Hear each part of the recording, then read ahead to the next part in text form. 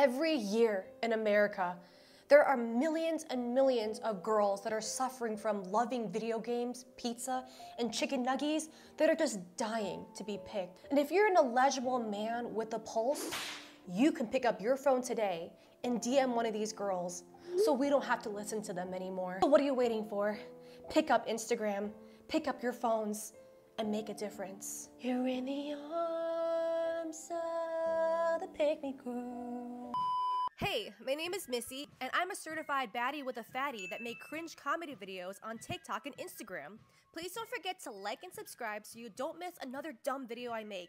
Now, let's get back to the video. Welcome back to my channel. So glad you guys could make it here. How are you doing? Okay, so I have a little secret. Maybe you guys can kind of tell from the intro of this video, but I used to be a pick-me girl. Like a really bad one. Pick-me girls used to be, oh my god, I love pizza and chicken nuggies and I love video games and I want to look like Mila Kunis, you know? But I feel like there are so many more layers to the pick-me girl today due to social media. So today, as someone who has been a prior pick-me girl, okay, it's on the open, everyone, you could probably scroll on my personal Facebook and find tons of cringy shit. I wanted to take a deep dive into the pick-me girl. Cosmopolitan magazine describes a pick-me girl as a girl that, quote, a girl that sets herself apart from other women by denouncing concepts socially associated with femininity and embracing activities, interests, and habits traditionally enjoyed by straight, cisgender, heterosexual men. They also say that essentially a pick-me girl's main goal is to gain the attention of men in her orbit by pointing out all the ways in which she stands out from other women in basic, quote-unquote, feminine interests. Instead, they focus on stereotypically masculine activities and opinions, this is important, regardless of whether they truly prefer them. So maybe you are huge into video games, sports, whatever that may be, right? But that doesn't make you a pick-me girl in itself. What makes you a pick-me girl is shaming other women for having feminine interest. And really, it's just about shaming other women is what a pick-me girl is, all right? It's not all about having male interest. It's all about shaming other women or pretending to be someone you're not to gain the male attention because you think that what you're doing is the male gaze. Make sense? Okay, so now that you guys have a little bit of a gist of what the pick-me girl is, let's get into the categories of pick-me girl. Category 1 being the most vanilla of the bunch, the most tame of the bunch, the classic quirky pick-me girl. So this is the pick-me girl that we are all probably really familiar with. This is the ones that we've been seeing memes about, like, I'm not like other girls, I like pizza, I love beer. In my opinion, the whole classic pick-me girl is really stemmed from the early 2000s, late 90s trend of being the cool girl. Cool girl was originally a term used by Gillian Flynn in the book and movie Gone Girl. So in the monologue from Gone Girl, she describes what a cool girl is, but it's the male fantasy for the perfect woman, right? She's laid back and funny and smart and hot and really nice feet, the whole shebang. So in the monologue, she explains that the problem with the cool girl is that she doesn't exist. And she doesn't exist because the male fantasy is full of holes and contradictions. The cool girl is super, super hot, yet she never wears makeup because that's deceitful to men. The cool girl loves video games, but insofar as that she doesn't overpower or outshine the guy that she's dating. The cool girl only wants casual sex, but has to be emotionally available to her partner and give him all the same privileges that a boyfriend gets. Do you guys see my point now?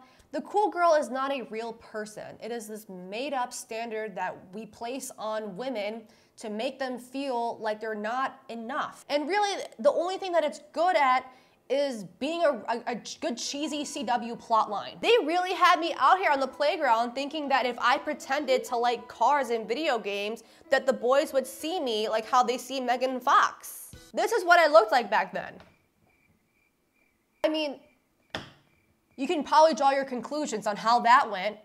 So after seeing tons of movies of Megan Fox in a tank top fixing cars, and Jennifer Lawrence talking about how she deep-throated a pizza for the millionth time, we started to believe that that's what we needed to say and do in order to get male attention. And we started posting stuff like this. Why do most girls claim, I'm not like other girls, and then proceed to act like every other girl? Want to be different? Lay off the Starbucks and go study. Make something of yourself instead of hating on other girls. Oh my God, you guys, not the pick-me girl trying to tell other pick-me girls to not be a pick-me girl. This is like the first hour and a half in Inception, where Leonardo DiCaprio's character is like maybe in the first or second dream, and like he's just trying to incept this idea that's artificial into the person's brain.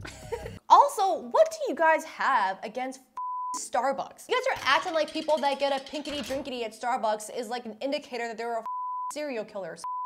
Calm down, okay? We don't need to hate on everyone that likes Starbucks. Do males even want a girlfriend who gets good grades, is educated, plays sports, loyal, respectful, kind, and more of a family girl than a party girl? Or is it just all about the girls who have no interest in having a future and have a huge and is that really what our society has become? Girl, you're acting like having a huge and titties and no plans for the future is a bad thing. Girl, if I had a big ass and some mommy milkers, bro, my problems would disappear tomorrow. Let me tell you. This should be the next Ariana Grande song. Scooter Broad, are you listening? Girls with big titties and girls with big booties. Girls with no plans for the future, but they're cuties. You like these titties? Gee, thanks. Just butt it. I see it. I like it. I want it, I suck on it. I want it, I suck on it. Wouldn't the world be better if all women could like have bigger asses and bigger titties and no plans for the future? Like, I'm a girl and I'd rather play sports than get my nails done, watch ESPN instead of MTV, eat steak over salad and more. Oh, and I'm straight, so we do exist and we do get friend zoned.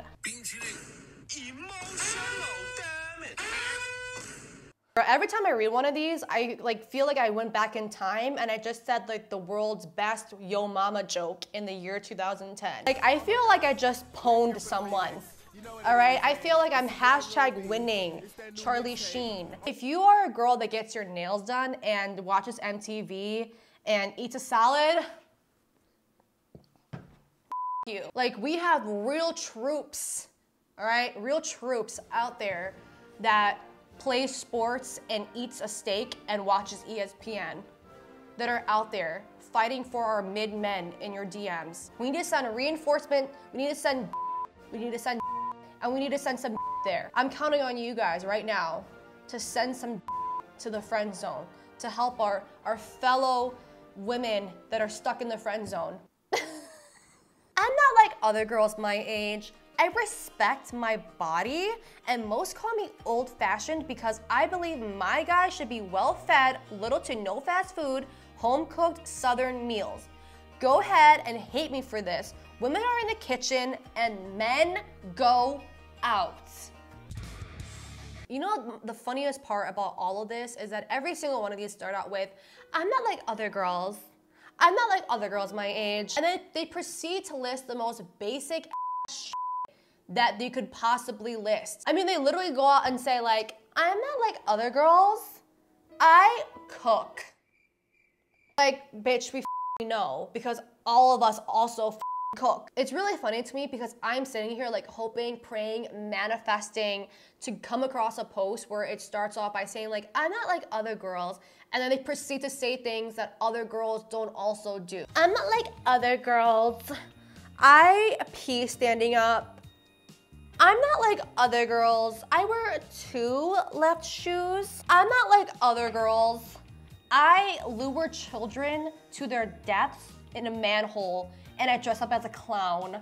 Like, at least that's something that other girls don't do. It's crazy to me because women are statistically more likely to do all the housework, the childcare, the cooking, the cleaning. They're going to college and graduating at higher rates than men are. And Yet all of these people are sitting here on the internet being like, I'm not like other girls, and then proceed to say the things that statistically women are known to be doing more than men. Bitch, if you're not doing at least Pennywise type shit, all right? I don't wanna hear you talking about how you're not like other girls, okay? If you're not luring little kids into manholes, bitch, you're like other girls. Okay, so that was the classic quirky pick-me girl, all right? Next, we have I'm better than other girls, pick-me girls, all right? I like to call this the boss babe pick-me girls. They're not trying to say that they're different than other girls. They're trying to prove that they're better than other girls. So this is the girl that is always acting weird when they're around other men. The type of girls that are proud homewreckers, that are attracted to men that are in relationships because they just want to break up a relationship. That they kind of see men like little Pokemon that they can collect, and it gives them clout the more Pokemon that they can collect. So let me just give you an example. He chose me, he don't want you. He chose me. Nanny, nanny, boo, boo. I him more than you do.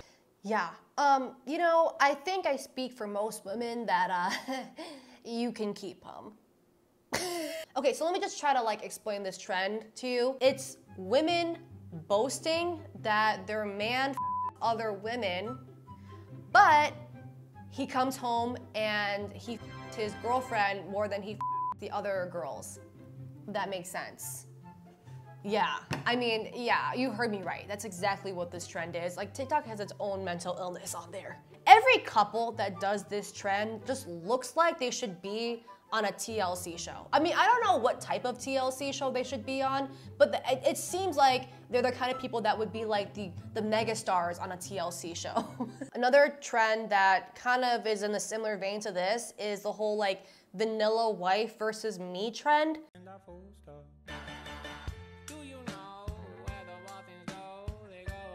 No, I'm with Asami. Yeah, but when you're with her, you're thinking about me, aren't you?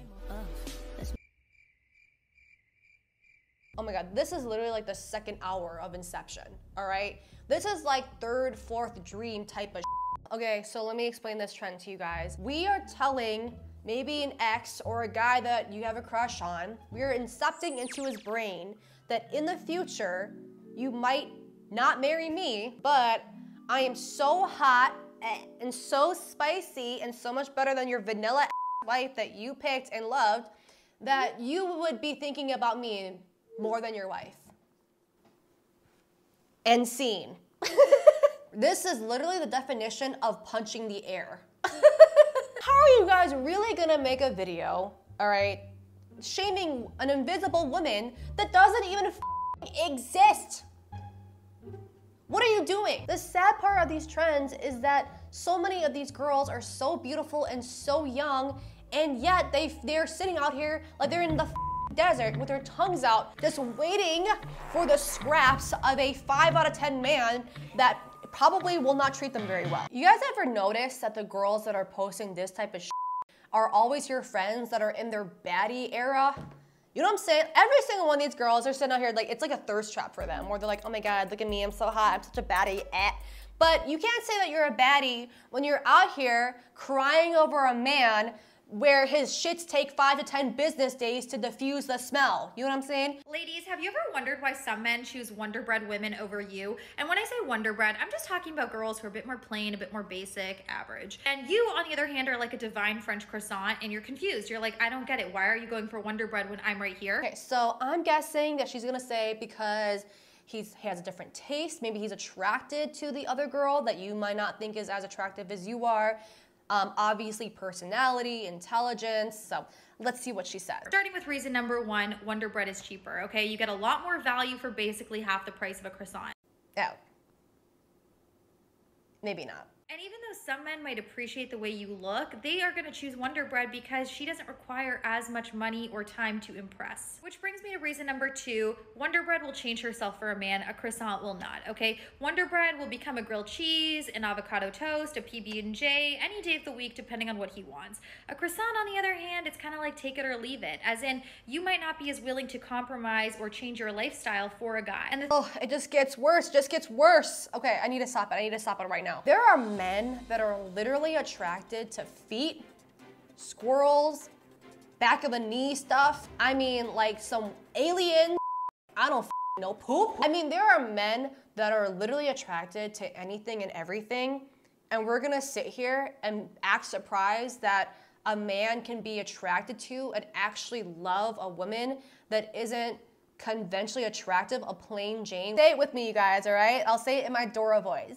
Just because a guy doesn't find you attractive doesn't mean he can't find your friend attractive. There you go, thank you, very good, very good. Everyone in the comment section of this video was just like, well, maybe he likes your personality. Maybe he's just attracted to this other girl that you might think is ugly. There are men that squirrels, okay? Let's move on to the final boss of Pick Me Girls. I'm talking Megazord, Dark Magician type shit. So the tier 1 Pick Me Girl has gone way past the wanting to be quirky and stand up from other girls type of Pick Me Girls, or even just saying that they're better than other girls, Pick Me Girls. Now it's just hating women just for the sake of hating women, you know? Common examples of the tier 1 final boss Pick Me Girl is Pearl from TikTok. And you know, we'll be reviewing her videos today. We also have Classically Abby. I mean, with a brother like Ben Shapiro, I mean, wonders. And Candace Owens. But I feel like with Classically Abby and Candace Owens, there's a lot more that motivates them to be a Pick Me Girl, and a lot of it is for political reasons. But Pearl is saying and doing all this Pick Me shit, and really it doesn't seem like there's any other motivation for why she's doing it other to just be a Pick Me. Men are trash. That's common in society, right? Women are trash isn't. Men are held accountable all the time, every day. So it's women are held at a higher standard. No, we're at a low. We offer less to men than ever. The average age of first men value purity and youth. Purity, youth, beauty. Yeah, officers. Yeah, he's over there. Yeah, he was the guy I was telling you about that said he values purity, youth, and beauty. Yeah, he's over there. You're welcome. You're welcome. Pearl is out here defending this whole thing of like, well, men want girls that are young and ripe and supple. Am I right, guys? Am I right? And she's like over 25. These guys that she's defending for her life right now would not even touch her because she's over 25. Just don't like fat girls. You know damn well that if someone's 300 pounds, they're not going to get it. So you can say, oh, you deserve love, but it's just not reality. Didn't need to call her a whale. Who would you rather smash, me or her? And I put a poll. Literally me when I'm trying to do my morning affirmations, like, I am healthy, I am wealthy, I am beautiful. Men would pick me over Lizzo. Like, that's literally what I look like every single time I'm trying to convince myself of something that I just know is not true. Okay, let's go on to the next one. Are you a good wife if you get married and then you gain 100 pounds? Is that good wife? I'm just asking, am I off base? A bad wife for gaining 100 pounds for a reason. So, like, okay, yeah. let me just say. So I lost my job and refused to work as a husband, but I did it for a reason. Am I a good husband? The fat shaming is strong with this one. She really is the ultimate Jedi of fat shaming. I feel like Pearl thinks of herself like this savior to men, like she's like the last airbender. Like if she was in a movie, this is how it would start, okay? Girls over 25, girls who make a lot of money, girls who choose to be childless, and girls that are fat. These 4 nations come together. And then she would pop out of like the male podcast space, and then she would be like floating, and like there would be like a little arrow in her like head, like Aang had, and it would point to like how she's like not over 200 pounds, because it seems like that's like the only thing that she's confident in herself about. Honestly, you guys, if Pearl got some dick, that might just be what she needs to snap out of this delusion that she has going on, that all the men that she's defending would pick her. You know what I'm saying? Are you obsessed with fat, confident women? Well, try getting laid. Side effects include being way less annoying and caring a lot less about other people's shit. And if you call in the next 5 minutes, we'll even throw in free 30 seconds of sex with a mediocre white guy, all free of charge. Okay, so what's the conclusion to all of this? Like, as someone who has been a pick-me for quite a long time, I just want to say that being a pick-me is harmful to yourself, because when I was a pick-me girl, you know, I said and did a lot of things that were not me. And I was making friends based on someone that was not me. And the second that I started to accept the fact that I'm a basic bitch that likes Starbucks, that likes Ariana Grande, I'm very girly, whatever, I was able to actually manifest people that cared about me for the person that I am. So with that said, I hope you guys had a little bit of a laugh through this video, and I will see you guys in my next video. Okay, bye.